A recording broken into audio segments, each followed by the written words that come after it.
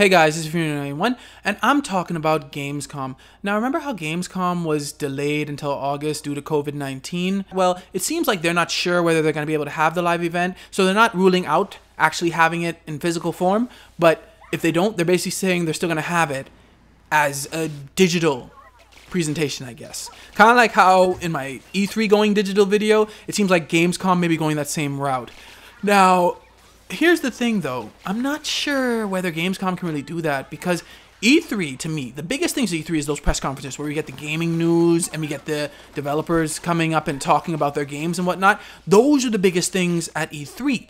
But Gamescom to me is more about the live show. I don't know, I've never been.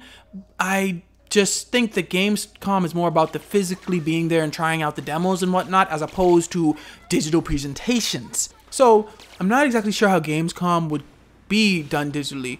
I feel like it would be way too short since Gamescom is supposed to be going from August 25th.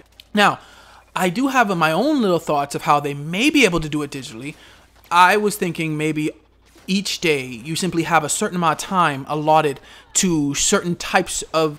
So I was thinking maybe like on the 25th, they just have like indie devs, and then the 26th be about Nintendo, 27th be about Microsoft, 28th be about Sony, or whatever. What I mean is that I think they could like maybe just section off each digital thing where people from that genre of gaming would just come out and they would like, where people from that field of gaming would come out and they just talk about their games, show game trailers, show gameplay and stuff like that.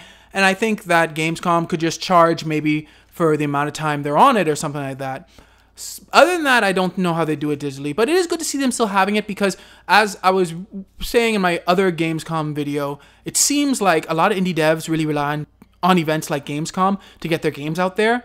And it is good they're still having it, and hopefully these indie devs can get out there and they can get out to the world and a lot of people buy their indie games. Because let's face it, most indie devs don't have that much money, so they don't have money to actually get their game out there on other platforms. So events like Gamescom, I think, really are their bread and butter when it comes to getting their product out there. But what do you guys think about Gamescom going digital possibly this year? And how do you guys think they'll do it? Let me know in the comments below. Thanks for watching, like, subscribe, may God bless you all.